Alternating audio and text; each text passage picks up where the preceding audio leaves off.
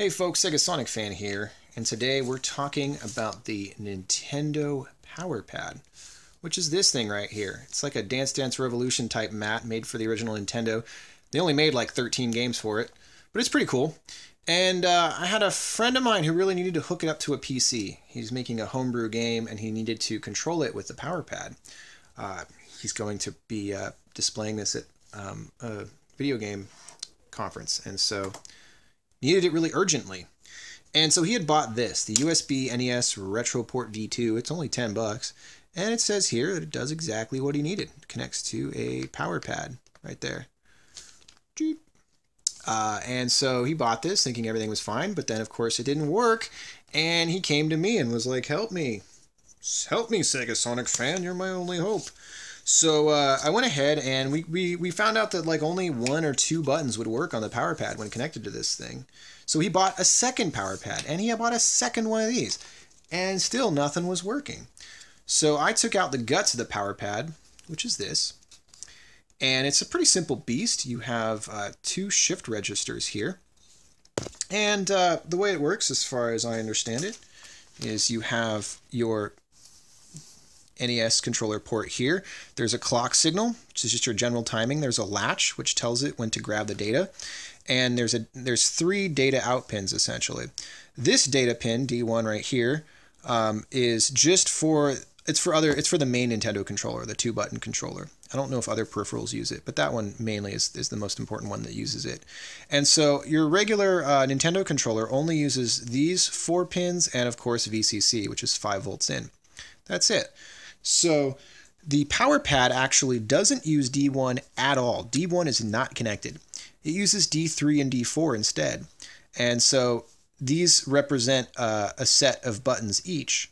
And depending on the position of the clock and the latch, it will grab the data from there. And that's how it will calculate which button you're using.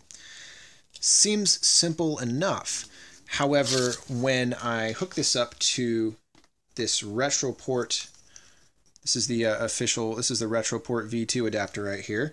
And I got this guy and I got the cable. I'd shortened the cable, by the way. The reason why this is all spliced together is I actually shortened this cable because it wasn't working, and I was thinking, I don't know, I was kind of running out of ideas. Maybe it was a clock signal, maybe some interference. And the original cable is quite lengthy, so I went ahead and shortened it, but that didn't solve the problem. But it's still a shorter cable. So let's go ahead and plug this in, and I'll show you what I mean. Go over here to game controllers, retry. Oh, I might have to unplug and plug this back in. This is hard to do one-handed while I'm filming. Alright, and there's our NES RetroPort. So if I retry, well, I have to exit out of this one. Alright, properties. And there we go. Nothing's spazzing out right now, so that's good. And the really easy way to test this is you just short, these 2 large planes are ground, and then these are each of your buttons going to the shift register. Simple as that. There's a membrane, like a flexible membrane that goes to the pads, which connects to these, a la, you know, like a typical keyboard on a computer, on a laptop computer. And all you got to do is short ground to one of these buttons, and it should show up here on the screen. So I'm going to go ahead and short that, and you'll see nothing's happening. And if I go there, nothing's happening. And if I take if I go on the other side, I think one of the buttons will register. Don't know why, but there we go. Button 6. See that one turn bright red? That's the only one that registers. I think there might be one other one if I go down the chain, but the only one that registers right now is of the ones I've done so far is button 6, and the other ones just don't do anything. And so, you know, we didn't know what was wrong. It's like we had 2 PowerPads, 2 of these adapters, nothing was working. Eventually we gave up because he had told me about an Arduino version that somebody had developed. In this case, I believe it was this guy, where is he? mcteapot. mcteapot. Yes. Thank you, mcteapot on GitHub.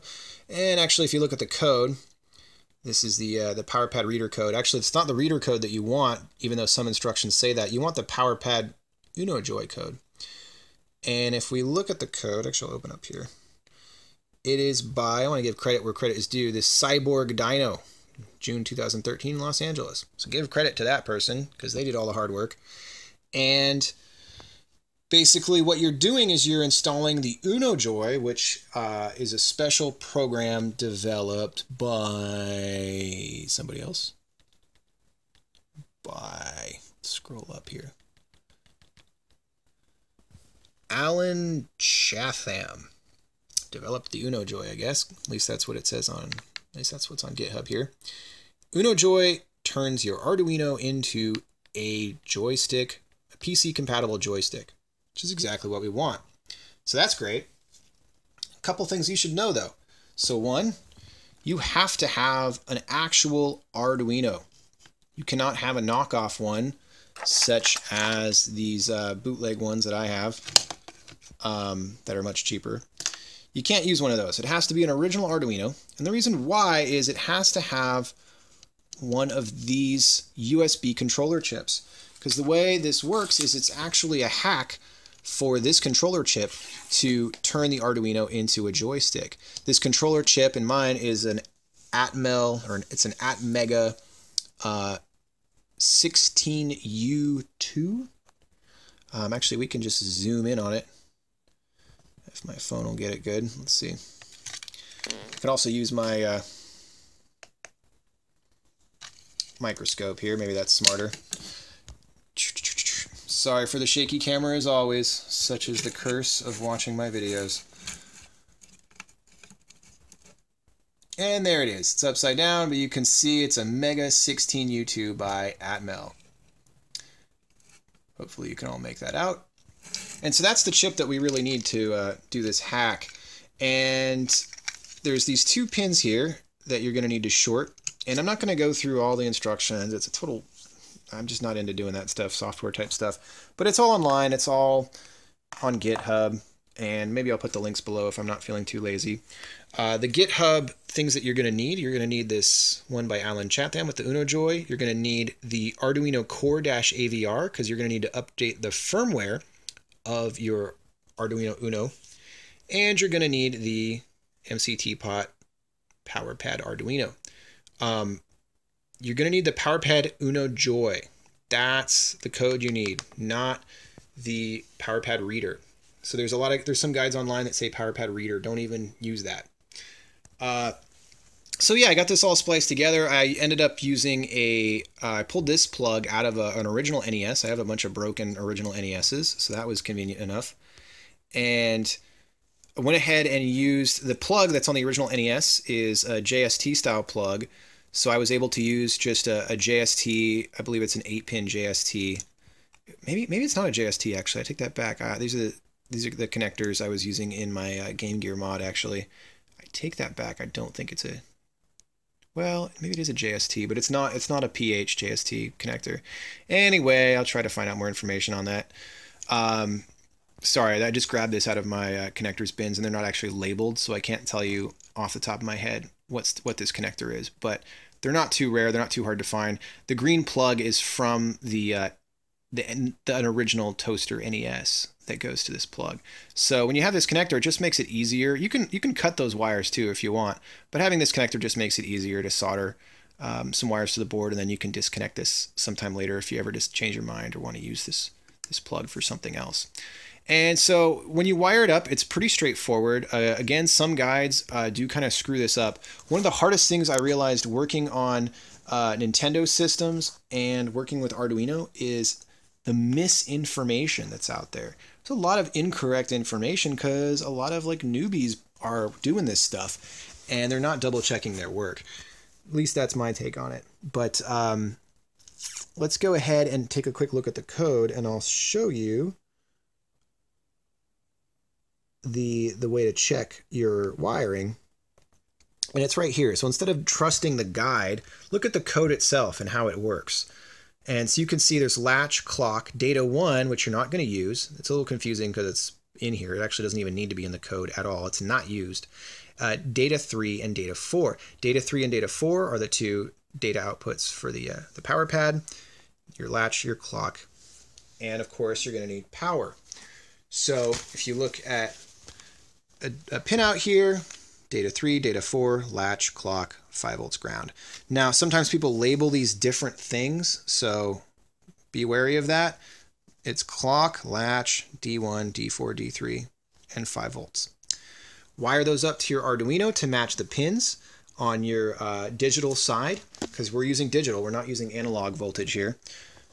So if we look over here, our digital pins are lined up over here, and you can see there's 2, 3, 4, 5, 6, 7. 0 and 1 you're not going to use.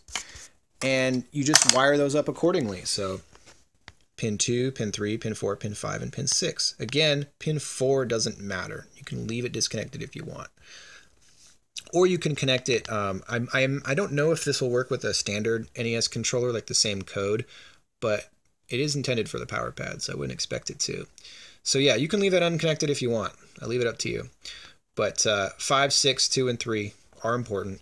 And then 5 volts and ground, you just grab from your Arduino 5 volts and ground, which for people that are new to Arduino are right over here. There's a 5 volts and a ground. And that's it as far as the wiring goes. And then you have to do some stuff with the programming. You're going to need some software. I guess I'll show you some of this. This is turning out to be a lengthy video. Stick with me. This Flip software. Flipped is a kind of a misleading name. It's the Atmel Flip. That's what they should call it everywhere, but it's called the Flip. Anyway, you have to download this, and then you have to follow the instructions for firmware flashing that Atmel 16U2 chip. You're going to use this to flash brand new firmware or updated firmware onto your Arduino Uno, which then lets the UnoJoy code work, basically. I'm not going to go in on the details for how to do that, but you're going to need that program. That program will also install JavaScript. It's all bundled, and if it can do it on my old ass 32-bit Windows 7 operating system, it can probably do it for your computer. Amazingly, I was able to do this entire project on this old laptop, which I feel pretty good about. So yeah, once you get that all done, you get all your software figured out, and you know, if I was making a longer video, I'd go into all that stuff, but I just, there's enough info around. Please, please, please don't send me a bunch of messages asking me how to do this. I don't generally offer free advice and free responses to people. I got too much going on, folks. Sorry. These videos are kind of the extent of the free information I put out there. I try to do what I can, but please look around. Use internet search engines. You can find a lot of information. I try to put stuff out that's not documented or not documented properly. So connect everything to your Arduino Uno. And again, it has to be an Uno because you have to have that USB controller chip. You can't use a knockoff, can't use a later Arduino. Plug in your USB. And that error message was just because it was looking for the retro USB adapter. And you see here it says UnoJoy joystick. So now I go to properties. And now we're just going to do the exact same thing as before. I'm going to take a pair of tweezers and just short those pads. So I got one on ground and one here.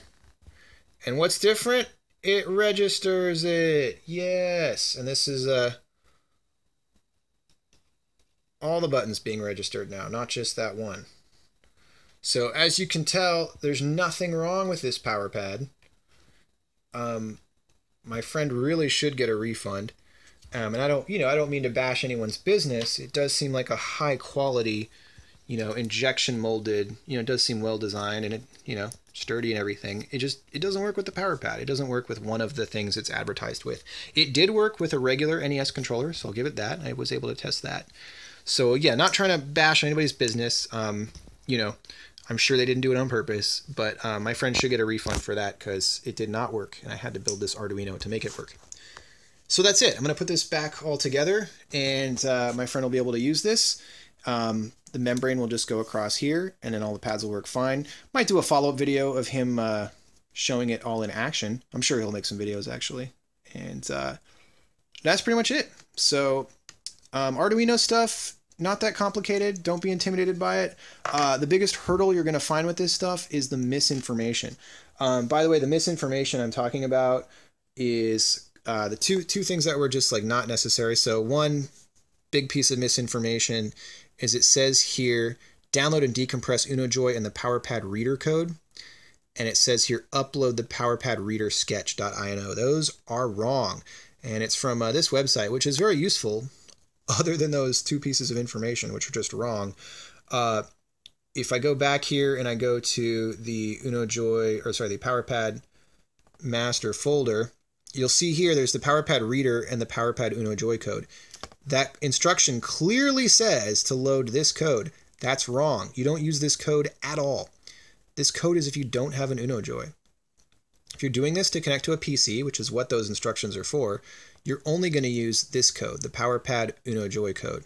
You want to have the .h in the same directory because it's part of the code, and you're going to load that and program that onto your Arduino. So again, if you do find this guide or one like it, this step here, PowerPad reader sketch, is wrong. It's the PowerPad UnoJoy code is what you're going to load. Aside from that, the only other piece of information that's not necessarily wrong, but a completely unnecessary step, in my opinion, and if you want to save yourself some time you can avoid, is, let's see, I'll show you in a second. It's on the instructions here for installing the UnoJoy. It will tell you here to go to processing.org and download it, install it, and then load this visualizer sketch and check. Ignore all that. You really don't need to do that. That's just way overkill. All you need to do is follow the instructions, install Flip, and then go to the Arduino page for how to reflash your firmware, which is right here. It's this page, Arduino hacking DFU programming. And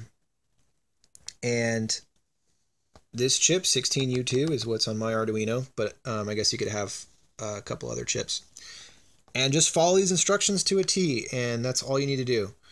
It'll tell you everything you need to do to flash the firmware, and then you'll be able to test everything, you know. But if you want to test buttons that aren't your PowerPad and you just want to mess around, you can install that processing viewer thing. But I was only concerned with getting the PowerPad working, so I just ignored all that. Yeah, kind of a mouthful, folks. But those are the two things to watch out for. So you're not going to use the reader code, and you're not going to use... I wouldn't recommend using that processing viewer. It's another program to install. It's extra work. So yeah, that's it for this video. Hopefully this was not just a total mess for you all to watch. Sorry for the super shaky camera, but I don't have a nice setup and time to do all sorts of video editing and tripod stuff. These videos are made for free with my free time. Hopefully you found them useful. And I'm just trying to give back to the community the best I can. So yeah, thanks for checking this out. Have fun hacking. Sega is better than Nintendo. Sega's technical information is better than Nintendo, and Sega users are better than Nintendo users. Huh! I said it. That's right. Fanboy here. I'm just kidding. But have fun doing your hacks, folks. This is Sega Sonic Fan, signing out.